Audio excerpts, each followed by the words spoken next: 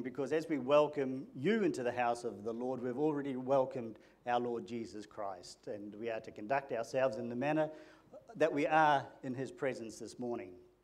The other thing too, I'd like to welcome our dear friend from England, Terry. It's nice to have you with us this morning. We have a sister visiting from Australia and with her friend from Welsford, so it's great to have these people, and it's good to see our young people coming back to church after the holidays, and it's amazing how they grow and develop in the holiday time. They must have been all eating sanitarium products down at camp, I don't know, but they're looking all healthy and well this morning.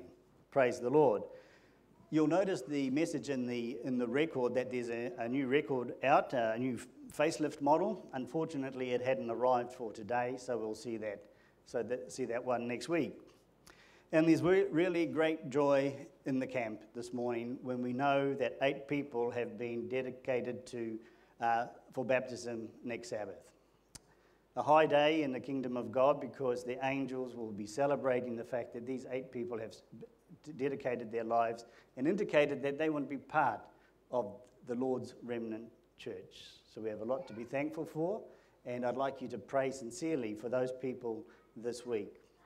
It's amazing. Pastor Webster and I have been visiting these people, and again, I praise the Lord that he has sent us a man of Pastor Webster's caliber. He is filled with the Holy Spirit, and he sincerely wants to spread the gospel message here in Whangarei. And it's been a joy to see the emotions of these people that we've visited with, the fact that they've come to know Jesus Christ as their personal Saviour. And that is a joy in itself, amen? So please invite as many people as you can for next week's celebration. And we also have a potluck lunch, so all are welcome to attend that. The worship person this week asked me, what is your title? And I don't normally have a title for my sermon. However, I have chosen one for this one, and it's called Faithful. Faithful. And it's interesting to note that the word faithful is actually made up of 2 words, faith and full. So when we take this word apart, faith and full, or if we turned it around, it means full of faith, doesn't it? Or full of faith. The noun, the word faith, is our belief in God, our trust, our loyalty, our belief, or what we believe in. And the adjective, the word full, meaning holding all it can, in abundance, complete, perfect, ample, etc. It's so full you can't add any more to it, and that's how our faith should be, faithful. So if we take it again a bit apart, we have the faith and the full, using those words that describe the word faithful. We have trust abundantly, loyalty completely or complete loyalty. We have belief, ample or ample belief, or belief perfect belief. However, the word faithful by itself is different as one word. It is the way we practice our faith by showing or presenting our faith by trustworthiness and accurately displaying or expressing our faith. Faithful is our way of also allowing our faith to overflow by outward expression through example and compassion to others around us, both in the church and outside the church. The pivotal placement of the Sabbath commandment anchoring us in a faithfulness to God and our neighbour. Faithful also equates with the word obedience, and yet again, faithful is our visible expression of simply being faithful. Faithful also stands along the title of stewardship. And naturally, stewardship not only includes our faithfulness in finance regarding tithing, but also in our time, our health, and our outreach. Our time, are we faithful in our time in devoting our daily study to God in His Word? Are we faithful in our health and looking after the temple of the Holy Spirit? Are we faithful in our outreaching by practicing the commission that Jesus gave us. And it's a blessing. We have many, many faithful saints here in the Whangarei body of believers, to whom, if it wasn't because of their faithfulness, we would not be here this morning. They know who they are, and I personally pay tribute to those people because today I have a home to worship my God in. They also have not only been faithful in tithe and offering over the years, but with their time and spiritual gifts of teaching our Sabbath school classes and organising our music and worship services. This morning we acknowledge them, and I personally say thank you. And it's a privilege to be flanked by two elders that have been faithful over the years in looking after God's church here in Whangarei. All through the Bible, both old and new, we find the faithful servants of God. But before I go there, I'd like to show a picture this morning of true faithfulness. If you could flick that out.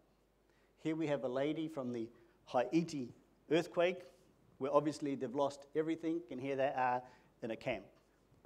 And here she is, being faithful in studying her Bible, reading her Bible. But do you notice something else about that picture?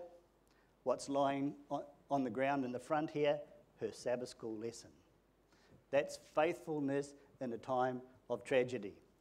Faithfulness in a time of loss. Are we that faithful in our daily walk, even though we haven't experienced any devastation to this level or magnitude? So all through the Bible, both old and new, we find the faithful servants of God. Elijah, Abraham, Moses, Daniel, David, Samuel, and so it goes on right through to the writer of Revelation, John. But the faithful person I admire and would like to draw attention to this morning is Joseph, youngest son of Jacob and otherwise known as Zaphnath-Paaneah. Joseph, the dreamer, as known by his brothers, youthful son of Jacob, who became prime minister of Egypt. He became prime minister, governor of Egypt, without even running an expensive, time-consuming election campaign. This was not an election, but a selection as one of the most faithful men of Israel. We begin the story already in the first book of Moses in Genesis chapter 37, and if we could all turn there, and we'll go just slowly through this story because it is amazing to see literally how faithful Joseph was. And reading from verse 1 in the book of Genesis chapter 37, it says, "And Jacob dwelt in the land wherein his father was a stranger, in the land of Canaan." Verse 2, "These are the generations of Jacob. Joseph, being 17 years of old, was feeding the flock with his brethren, and the lad was with the sons of Bilhah and with the sons of Zilpah, his father's wives, and Joseph brought unto his father their evil report." Joseph brought to his father their evil report. One might think that young Joseph was telling tales about his brothers or his cousins, just to keep in his father's, Jacob's, good books perhaps. But he was so loved by his father Jacob that it wasn't necessary for him to tell tales out of school, as we say. No, Joseph was faithful in reporting to his father because the Bible tells us that the report was evil. An evil report. If then evil, it was not a tale story. No, they were sinning against God and their father Jacob, being the head of the family and tribe. The report was that they were involved in fornication and that Joseph knew that they were transgressing against their God and also their father. In verse 3 we read, "Now Israel, Jacob, loved Joseph more than all his children because he was a son of his old age, and he made him a coat of many colours or of many pieces." You know, when you are loved by someone and you in turn love them too, you are faithful to that person as also we too are in a marriage. God loves us so much more, and that should be our natural response to faithfully abiding in him. Our story then goes on to tell that Joseph was also puzzled by his dreams, and he told his brothers and father about them. This in turn only fueled their hatred against him to the extent that they no longer spoke to him peaceably. Jealousy is harmful. It causes one to speak unfavorably about people and about others. Picking the story back up in verse 7 and till verse 9, it says, "For behold, we are binding sheaves in the field, and lo, my sheaf arose and also stood upright. And behold, your sheaves stood around about and made obeisance to my sheaf. And his brethren said to him, Shalt thou indeed reign over us, or shalt thou indeed have dominion over us? And they hated him yet the more for his dreams and for his words. And he dreamed yet another dream, and told it his brethren, and said, Behold, I have dreamed a dream more, and behold, the sun and the moon and the 11 stars made obeisance to me." They bowed down to him. And then his father rebuked him, and it says in verse 10, "And he told to his fathers and to his brethren. His father rebuked him and said unto him, What is this dream that thou hast dreamed? Shall I and thy mother and thy brethren indeed come to bow down ourselves to thee on earth?" Yep, here we have Joseph declaring his dreams to his families, and they did not discern them to be prophetic dreams in the way God would save this race of people.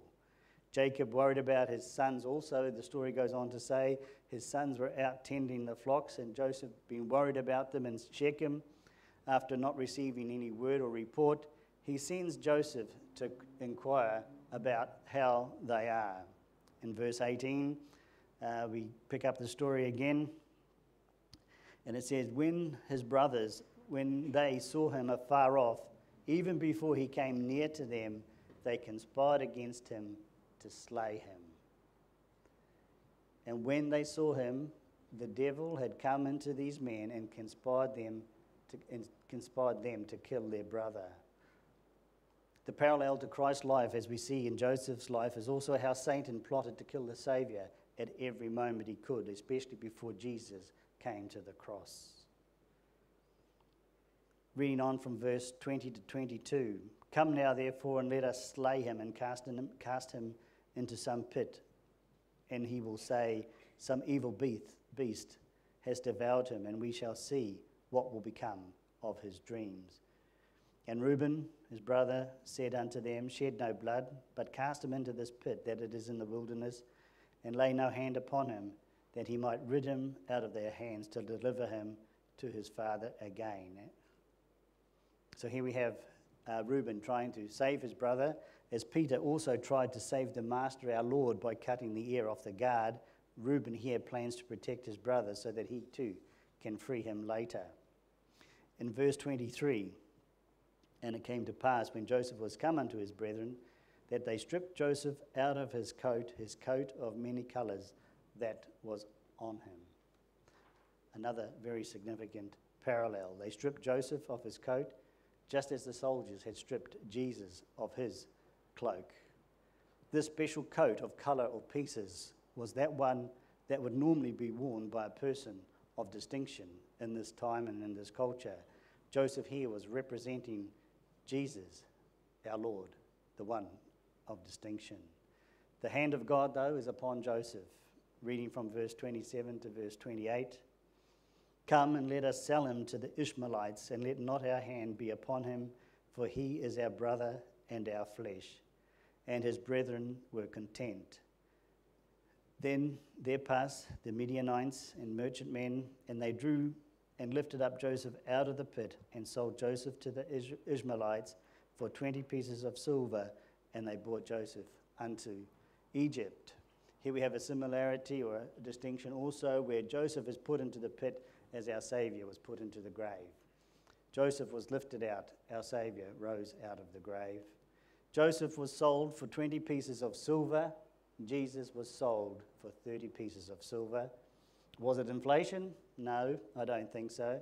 It is just symbolising that Jesus is worth much more, and he was bought with a very high price. Reading from verse 32 to 35, our story goes on. And it says, and they sent the coat of many colours, and they brought it to their father and said, this have we found. Know not whether it be the son's coat or no. And he knew it and said, it is my son's coat. An evil beast hath devoured him. Joseph is without doubt rent in pieces.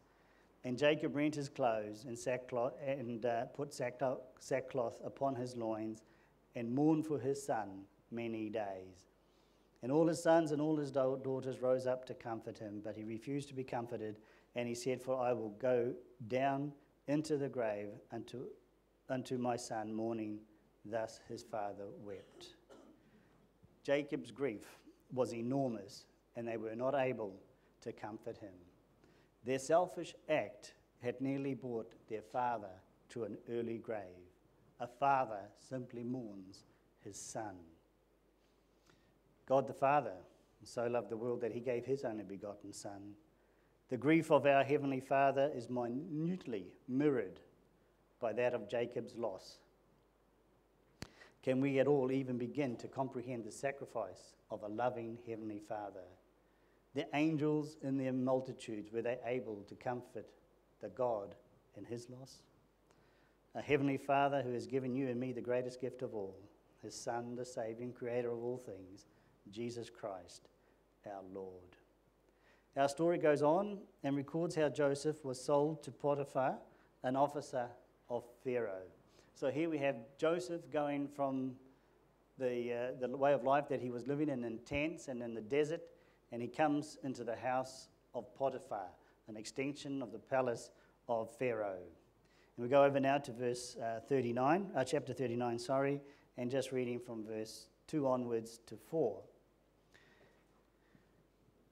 And we just have a confirmation here, and it says, Joseph was brought down to Egypt, and Potiphar, an officer of Pharaoh, captain of the guard, an Egyptian, bought him of the hands of the Ishmaelites, which had brought him down to there. And the Lord was with Joseph, and he was a prosperous man, and he was in the house of his master, the Egyptian. And his master saw that the Lord was with him, and that the Lord made all that he did to prosper in his hand. And Joseph found grace in his sight, and he served him, and he made him overseer over his house, and all that he had put into his hand. And the Lord was with Joseph. Our great author, Mrs. Ellen White, wrote in her book of March 11, 1897, God's Representatives, she said it was God's design that through Joseph, Bible religion should be introduced among the Egyptians. This faithful witness was to represent Christ in the courts of kings. Through dreams, God communicated with Joseph in his youth, giving him an intimation of the high position that he would be called to fill. The brothers of Joseph, to prevent the fulfillment of his dreams, sold him as a slave. But their cruel act resulted in bringing about the very thing the dreams had foretold. Those who seek to turn aside the purposes of God and oppose his will may appear for a time to prosper, but God is at work to fulfill his own purpose, and he will make manifest who is the ruler of the heavens and the earth. Joseph regarded his being sold into Egypt as the greatest calamity that could have befallen him, but he saw the necessity of trusting in God as he had never done when protected by his father's love. Joseph saw the necessity of being faithful to God. Joseph brought God with him into Egypt, and the fact was made apparent by his cheerful demeanor amid his sorrow. Amid his sorrow. As the ark of God brought rest and prosperity to Israel, so did this loving God-fearing youth bring a blessing to Egypt. This was manifested and so marked in a manner that Potiphar, in whose house he served, attributed all his blessings to his purchased slave and made him a son rather than a servant. It is God's purpose that these who love and honour his name shall be honoured also themselves. And we also saw that in our Sabbath school in regards to kindness. And that the glory given to God through them shall be reflected upon themselves. Joseph's character did not change when he was exalted to a position of trust. He was bought where his virtue would shine in distinct light in good works. The blessing of God rested upon him in the house and in the field. All the responsibilities of Potiphar's house were placed upon him, and in all this he manifested steadfast integrity, for he loved and feared God. Trusting and trust, faithful and faithfulness. We like to pick up our story again in verse 7 to 9, and this is where the trouble starts. And it came to pass after these things that his master's wife cast her eyes upon Joseph, and she said, Lie with me. But he refused and said unto his master's wife, Behold, my master wotteth not what is with me in the house, and he hath committed all that he hath to my hand. There is none greater in this house than I. Neither hath he not kept anything back from me but thee, because thou art his wife. How then can I do this great wickedness and sin against God? Joseph was faithful to his master as he was to God. Because you are his wife, how could I do this wickedness? Adultery and fornication is the sin against God and our neighbour. The parallel to the life of Christ is that he was tempted in all points as we are, and yet sinned not. And just turning over to the book of Hebrews, chapter 4, verse 15, we have a wonderful confirmation of that. Just keep your finger in the book of Genesis, we'll come back to that. But here in the book of Hebrews, verse 15, it says, For we have not a high priest which cannot be touched with the feeling of our infirmities, but was in all points tempted as like we are, yet without sin. And the same was with Joseph. He was tempted, and yet he did not sin. Because of his faithful connection to God, Joseph was able to resist the prompting of Potiphar's wife. His brothers lied about him, and now Potiphar's wife lies about him. In the judgment hall, they lied about Christ too, and they crucified him. And the whole time in our story here, Joseph retains his innocence. Picking up the story again in verse 20 and moving on to 23. And Joseph's master took him and put him into the prison, a place where the king's prisons were bound, and he was there in the prison. Potiphar's wife lied that Joseph laid with her, and she told the story to her husband, and he believed her and threw Joseph in prison.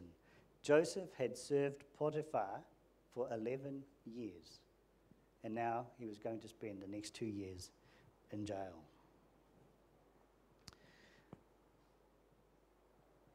In prison, Joseph continues his role. Instead of being in control of Potiphar's house, he is now put in charge of the prison. God continues to bless Joseph. Chapter 40 records the story of two of Pharaoh's officers that had also been cast into prison. We know the story about the butler and the baker, how they were cast into prison, and they also had dreams, and they were very sad because of their dreams, because nobody could interpret them. And in chapter 40, reading from verse 8, and they said unto them, we'll pick up the story in verse 7, where Joseph says, And he said, Ask Pharaoh's officers that were with him in the ward of his Lord's house, saying, Wherefore look ye so sadly today? And they said unto them, We have dreamed a dream, and there is no interpreter of it. And Joseph said unto them, Do not interpretations belong to God? Tell me them, I pray you. Joseph again gives God the glory and declares that all-knowing God that we serve interprets dreams. So Joseph was able to interpret and relate the meaning of the dream to them in verse 12. And it's interesting to note, however, that when Joseph had the dream, he did not interpret his dream to his family, and it was most probably because they were so obvious. But as the dreams of the butler and the baker are fulfilled, God is preparing the way for his plan to be fulfilled also. In verse 41, we're at the, in chapter 41. So much detail is given in this chapter relating to the dreams of Pharaoh and how the chief butler relays to Pharaoh that Joseph is the only one that can interpret them. So we go down to verse 15 and 16 of chapter 41, and we have Pharaoh said unto Joseph, I have dreamed a dream, and there's none that can interpret it. And I heard say of thee that thou canst understand a dream to interpret it. And Joseph answering Pharaoh, saying, It is not in me. God shall give Pharaoh an answer of peace. The same Pharaoh that had asked this question of Joseph would have known who he was, because only 2 years had elapsed since he was in prison. Again, God is glorified by Joseph's statement that it is not by him, but that God will give him an answer of peace. What a comforting answer he gives Pharaoh here. In other words, he says to Pharaoh, don't be disturbed by your dreams. God has got everything under control. Pharaoh then goes on to describe his dreams, and Joseph explains their meaning in detail. Joseph has a relationship with his God. Throughout all this time and trials in Egypt, Joseph remains faithful to God and the Egyptians he serves. Picking up our story in chapter 41, verse 37 and 46. And the thing was good in the eyes of Pharaoh and in the eyes of all his servants. So as Joseph related the interpretation of the dreams to Pharaoh, Pharaoh was happy with it. And Pharaoh said unto his servants, Can we find such a one as this is, a man in whom the Spirit of God is? And Pharaoh said unto Joseph, Forasmuch as God hath showed thee all this, there is none so discreet and wise as thou art. Thou shalt be over my house, and according unto thy word shall all my people be ruled. Only in the throne will I be greater than thou. And Pharaoh said unto Joseph, See, I have set thee over all the land of Egypt. And Pharaoh took off his ring from his hand, put it upon Joseph's hand, and arrayed him in the vestures of fine linen, and put a gold chain about his neck. And he made him to ride in the second chariot which he had, and they cried before him, Bow the knee, and he made him ruler over all the land of Egypt. And Pharaoh said unto Joseph, I am Pharaoh, and without thee shall no man lift up his hand or foot in all the land of Egypt. And Pharaoh called Joseph's name Zaphnath-paaneah, and he gave him to wife Asenath, the daughter of Potiphera, the priest of On. And Joseph went out over all the land of Egypt, and Joseph was 30 years old when he stood before Pharaoh, king of Egypt. And Joseph went out from the presence of Pharaoh and went throughout all the land of Egypt. What a wonderful story this one is. Here we have a Hebrew lad is honoured to the most highest position next to the king of Egypt, the Pharaoh. Joseph is rewarded for being faithful to his God and allowing God to use him for this purpose. Verse 42, Joseph receives another cloak of fine Egyptian linen. His old cloak is replaced. This cloak is because of his distinction as ruler over Israel. The other one represented Jesus. Joseph receives his Egyptian name, Zaphnath-paaneah, which translated means simply man of food during famine. Asenath, the daughter of Potiphera, the priest, becomes his wife. Verse 46, Joseph was 30 years of age when he began his work in Egypt. Jesus was 30 years of age as he began his ministry in this fallen world. As the prophetic dreams of Pharaoh began to unfold, Joseph worked the first 7 years collecting the grain and storing it in every city throughout Egypt. Can you imagine the logistics of all this throughout the whole land of Egypt? It also says in one of the verses, not in this translation, but in another one, it says there was so much grain collected that it didn't compute. So there we have our first computer word in the Bible. There was so much grain. And as the famine continued, Uh, During that time of the 7 years of collecting, Joseph was simply preparing the bread by which to save the then known world from the famine to come. And as the famine continued, Joseph's family came and settled in Egypt. Through God, Joseph helped save the then known world from literal starvation. And while Joseph reigned, the nation of Israel, the Hebrews, enjoyed prosperity and multiplied extensively. However, when the new Pharaoh came to the throne, it then reversed into 400 years of captivity and slavery. God then freed them through his mighty hand once again, for us then to witness the faithfulness of Moses. All through this account of Joseph, we have no record of any sin that he committed, unlike any other patriarchs or kings that were also faithful to God. The Bible also records that our Saviour lived a sinless life, giving us a wonderful example to live faithfully to the new life we have been chosen in Jesus Christ. We do not have the same excuse of a famine to blame for the lives we choose to live, no. We have food in abundance. Physically, we have food in abundance. Spiritually, we have food in abundance. Starvation is not our lot unless we choose it. Only when we unfaithfully waste our time do we starve ourselves from being nourished by the living bread of life. The living word of God is our daily food, and it's watered daily also and nourished by the Holy Spirit. The seed is the word of God that nourishes our bodies and builds us up to repentance and prepares us for life eternal. The word was flesh and dwelt among us. The word was with God, and the word is God. Brothers and sisters, today, become faithful to your calling. Recommit today. Baptismal candidates, recommit today.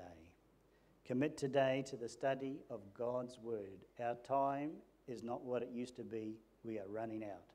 Jesus is coming soon. Don't starve yourselves to death by not studying his word. Feed on the life-giving word. Give yourselves anew to be faithful in everything through our Lord and Saviour Jesus Christ, the bread of life. Amen.